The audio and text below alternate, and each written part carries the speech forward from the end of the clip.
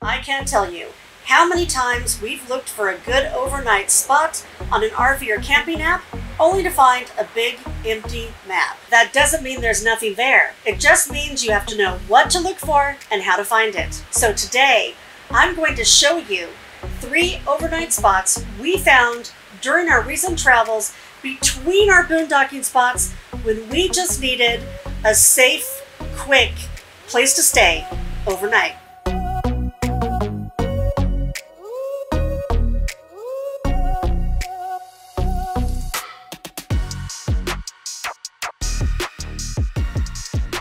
Happy Sunday, birdwatchers. If you've seen some of our recent travel episodes, you know that we love to camp in beautiful places like Mammoth Lakes and Bishop, California, and to go see things like Bernie Falls and the Lava Subway Tube. This is why we're on the road, and this is how we like to camp. But sometimes we just need to find a place to go overnight to get there. And no, we don't need an RV park for this. We just need a place overnight to dry camp with no hookup, no reservations, and no hassle. I'm going to show you 3 recent spots we stayed in, and not one of them could be found on an RV or camping app. In this video, I'm not going to show you anything about Harvest House, even though I think the $100 a year membership for Harvest House is the most smoking RV deal out there. Still available if you want 15% off of that. The link is below. No, today I'm going to tell you about 3 other spots, how I found them, and about my secret weapon. Of course, if you're traveling through bigger towns and cities, you can usually stay at maybe a Cabela's or a Cracker Barrel or a Walmart Supercenter. But what do you do if you're going through a small regional area or a small town? How do you find spots when all you're seeing on those apps is a big donut hole? First up, I'm going to tell you about my secret weapon, and that's an app called Trucker Path. This is not an RV or camping app. It's an app for truckers that gives them information on places to stay overnight that's updated in real time by other truckers. The app is free and easy to use. You can search by your location or along your route, and when you do, you'll see a ton of spots come up, and not just truck stops, although there's a lot of truck stops on there. There's also scenic overlooks and rest areas and way stations and just other great places to park. Now, if you click on one of these spots, you're going to be able to drill down and see a satellite view of the location so you can see how easy it is to get in. But that's not all. It's also going to tell you if there's a dump station or showers or laundry or Wi-Fi. And really important, it tells you how many spots are at that location, and then that's updated in real time by the truckers. So for example, you might see a truck stop coming up that has 115 spots, but it's full. And you might see another one 10 miles down the road that has 45 spots and it's empty. And personally, I like to leave all the spots I can for the truckers because they don't have as many options as we do, and it's important that they stay safe also. So I try and choose spots that aren't going to keep one of the truckers from parking overnight. I love staying at truck stops. If you want to do it, it's always a good idea to sneak into a corner before it gets busy and stay out of the way while the truckers are coming in and out, and don't put out your slides. I've used Trucker Path to find a bunch of great locations. So recently, when we were going from Susanville, California to Old Station, I jumped on the app to see what was available. Now you can see here on freecampsites.net, there was nothing along this route or in this area. So I jumped on Trucker Path and found a gem of a spot. This is the Bogard Visitor Center that was right along our route.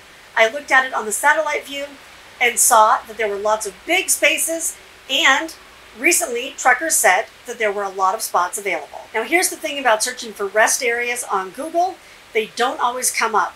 I did this for a long time and discovered that there were rest areas that I wasn't seeing because sometimes they're not called rest areas. Sometimes they're called visitor centers or oasis or scenic overlooks. This is where Trucker Path comes in really handy.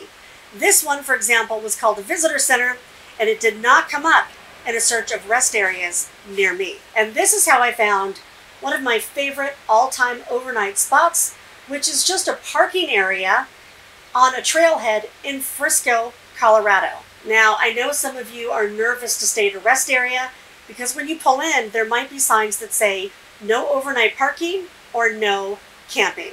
All this means is they don't want people to set up camp, which means put out their slides, put out their awning, put out a barbecue grill, and their camp chairs. They want people to come in and stay until they're rested so they can safely get back on the road.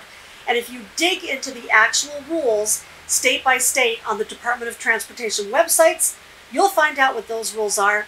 Hop over to my blog at creativityrv.com because I have a blog post on this that gives you links to every single state. I knew that in California, the rule was that you could stay about 10 hours. Here's an actual shot from their website showing that.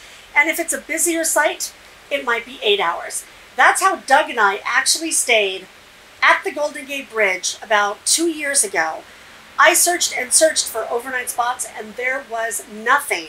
I found a scenic overlook just off the bridge, which is also considered a visitor center or rest area. So we pulled in and sure enough, here's the sign from that actual spot that said we could stay there for 8 hours. My next favorite go-to overnight spot, especially in small regional areas, is casinos. Now, once upon a time, the big casinos would let RVers stay overnight, especially like in Vegas, because they wanted us to come in and gamble.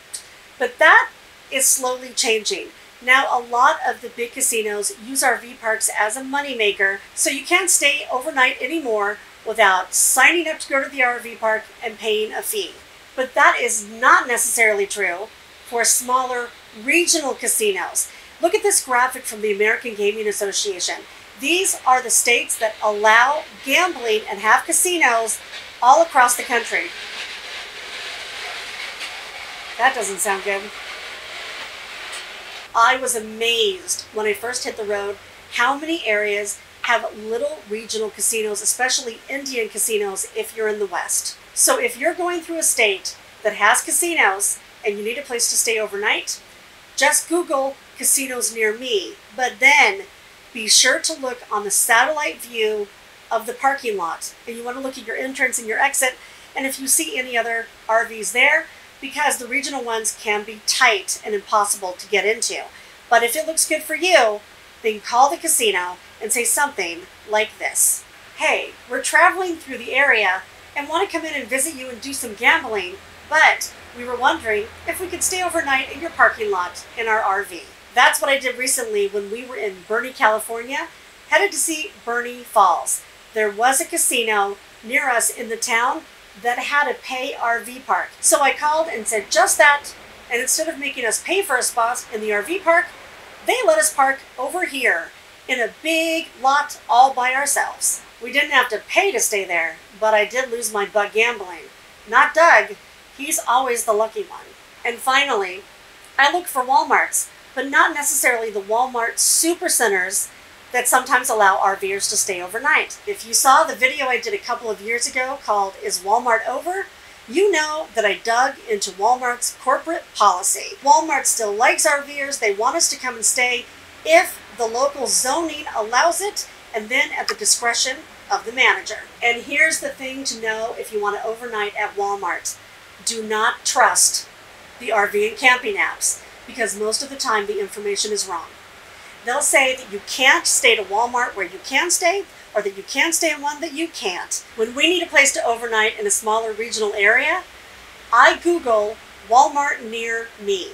And that's what I did when we needed a place to stay between Susanville, California and Old Station. You can see here on freecampsites.net, there was absolutely nothing in Susanville. First, I Googled casinos in Susanville, and there was one, but when we checked it out on satellite view, it was way too small for our rig to get into. So then I Googled Walmart in Susanville, and sure enough, there was a tiny, non-supercenter Walmart right there in town. Remember, the RV and camping apps are reviewer-driven.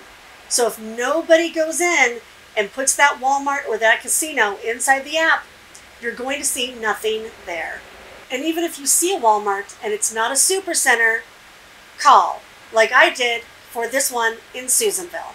I called and asked to talk to a manager and said the same kind of thing I say all the time, which is, hey, we're coming by to do some shopping, and we were wondering if we could stay overnight in the backside of your parking lot in our RV. They said yes, It was no problem, and I think there was one other truck camper in the entire lot. Of course, we went into the Walmart and made a small purchase to be good RV citizens, and then we packed it up and headed down the road to our next amazing destination. Coming up next... Hello. Hey, buddy. We'll see you all next Sunday.